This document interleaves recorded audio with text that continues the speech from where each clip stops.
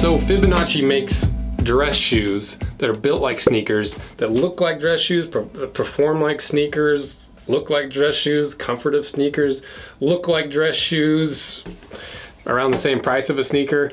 So they sent us a couple pairs to cut in half to really see what makes this shoe so sneaker-ish. Because the idea is to combine the best of both worlds, so you don't have to wear those uncomfortable dress shoes every single day in the office when you can be wearing a softer alternative. But in preparation for this video, there's a lot of really interesting things in this shoe that I've never really seen before. There's little wax bubbles that melt to keep your feet warm, or not, feet cool. There's a layer of like gel on the inside, and it's also certified and backed up on the blockchain. And thanks to Fibonacci for sponsoring this video and sending us the shoes. One of the nice things about sponsored videos is it helps support the channel, but also sometimes you get discounts, which is the case with this. So if you want 15% off of Fibonacci's footwear, use the code ROSEANVIL at checkout. So now I'll start going through this thing and just figure out these shoes, because they're wild. So let's start with the leather first, because that's what we always do. So the main focus of this video is going to be the more chukka looking boot. They've got the dress shoe, it's built in the same way, but I thought this might be a more interesting teardown because of the height, and I don't know, I wanted to do it. So the leather on this shoe differs from this sneaker. The regular dress shoe is a full grain leather, it's a nice leather. This one is a suede leather. So if you don't know what suede is, it's cut from that lower cross section of the lower part of the cross section of the cross section of leather. And it doesn't have that top layer of the grain, which gives it a lot of its strength and durability.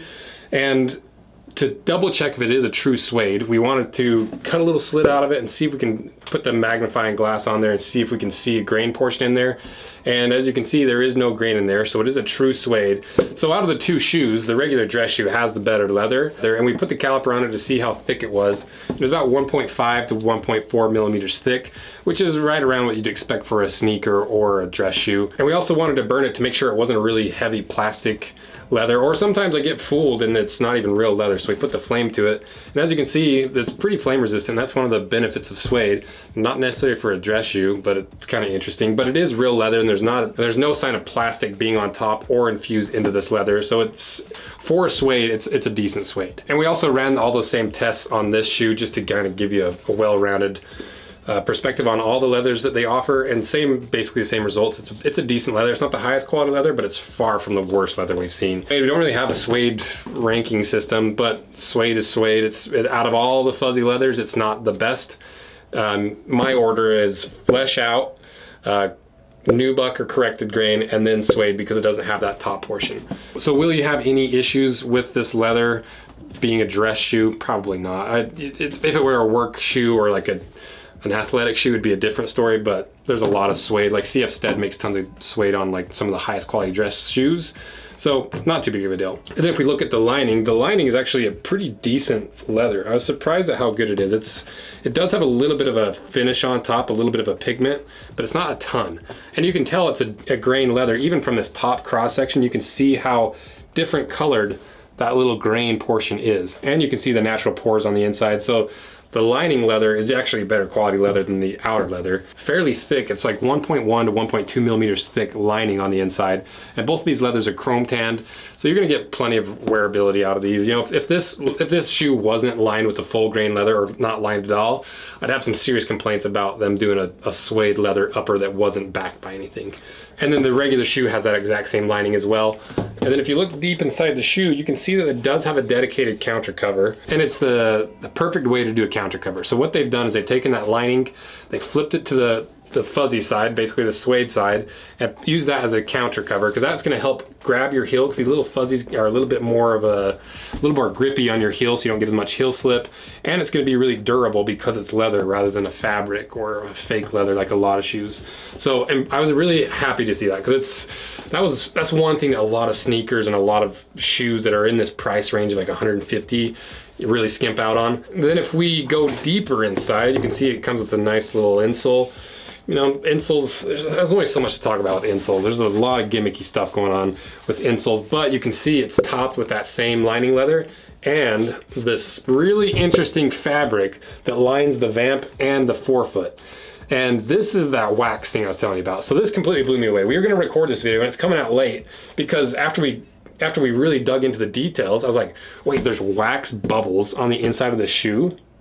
Like, how's that possible? What is it for? You know, I was like very confused by it. You might be thinking right off the bat, well, if my foot heats up so much, it's gonna the wax is gonna melt. Is it gonna just go right into my sock? Well, I believe they're encapsulated. We'll run some tests and put it in the background to show you what it does when it's exposed to heat. So to give you as easy of an explanation as I can, so this is a NASA certified temperature regulating material. And the way that this works is, according to the laws of physics, the temperature does not increase any further during the change of physical state from solid to liquid. Talking about the wax. Figuratively speaking, the thermal energy can be used to overcome the physical state of the wax because your natural body temperature heats up those little wax bubbles and melts it, which transfers the heat to melting the wax, which keeps your foot cool. Which is completely insane. I've never heard of this in my entire life. And I don't know how I made it this far on the channel without hearing about this technology. And so, does it actually work? Well, according to Fibonacci, it significantly reduces the user's heat peaks, considerably improved comfort, and prevents sweat formation by up to 48%. And I'll put links to all the stuff that they reference that backs up their claims in the description so you guys can check it out. So the way we tested this fabric was with open flame, and it just kept lighting on fire, and we couldn't really tell if the wax was actually melting and losing its little capsulated shape. So instead, after recording, we got the heat gun out and heated it up, took the temperature with a little temperature gun, heated up to 300 degrees, still no melting. So we really cranked that gun up, got it up to 400 degrees, and it still wasn't melting. It got to the point where this fabric started to brown and started to get really brittle, so the actual fabric was failing from heat before the actual wax capsules were. So it's more than likely, unless your feet get over 400 degrees in your shoes, you're not gonna have any wax melting anywhere, and it seems to work pretty well. The next really interesting material is right underneath that lasting board. And it's a molded insert that consists of small silicone beads encapsulated in PU, so polyurethane. So it's a foam layer with a lot of little beads in it. And the idea with this would be to combine the attributes of the polyurethane foam, the squishiness, but the problem with polyurethane is it compresses over time. So those gel beads are there to help keep that rebound and the form of that insert while still being able to compress and still giving you extra comfort. So does it actually work? Does it give you some extra comfort? Yeah, it definitely gives you some extra comfort because it's super soft underneath your foot. And then if we move to the real midsole of this thing, you can see it on the sides. We were able to take a measurement of how hard this foam is, and it's around 50 Shore A.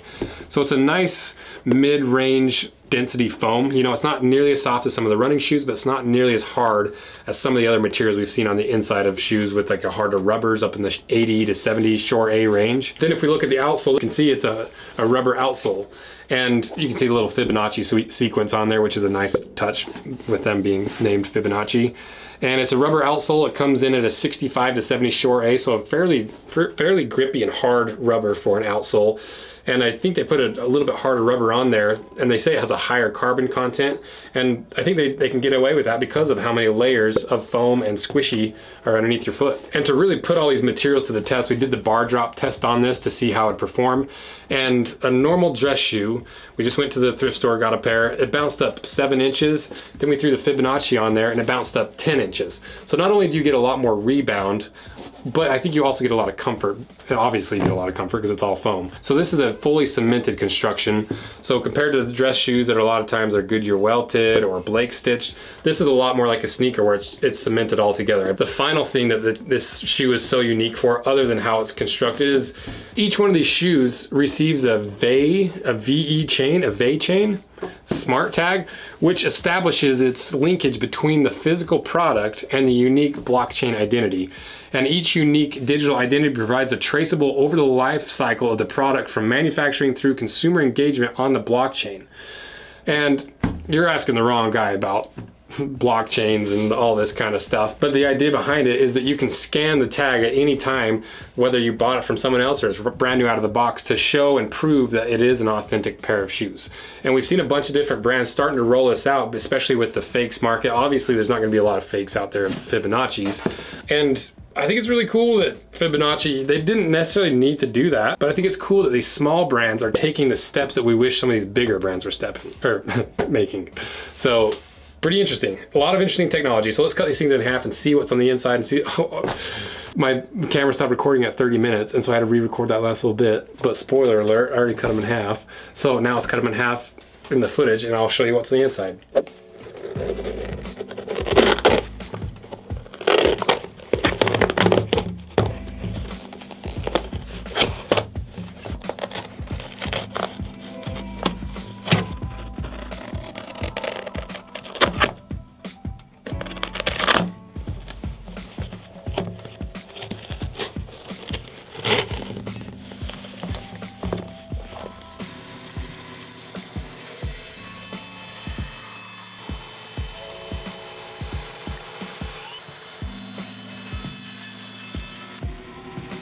Okay, now we have them cut in half.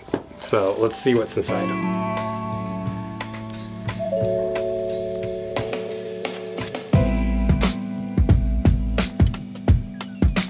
So now you can really see some of this stuff that I was trying to describe a little bit better, and how these little bubbles are all the way through the vamp and the forefoot, and how interesting this little structure on the inside of this white layer of that foam that's reinforced with the gel is. And you can see what they mean by it not being as compressible as these other, as like the polyurethane foam, because I can pull this little piece out and you can see it's like a hardy gel. It's not like it's a foam or anything. And so I can see where they're coming from with the little ball on the inside. It's going to compress a lot more times than a foam will because foam is just basically a million little teeny bubbles that compress over and over. And whereas gel, it's a displacement compression. So instead of those cells compressing, the gel is displaced and spread out. And one thing that I didn't really notice about the shoe until we cut it in half is how low the drop is on the shoe. It's almost a 0 drop shoe. For the most part, it's gonna feel like a sneaker underfoot because of how low the heel is on it. One of the questions I had before cutting it was, does the upper wrap underneath like a Blake stitch shoe, or is it a Strobel stitch like a sneaker?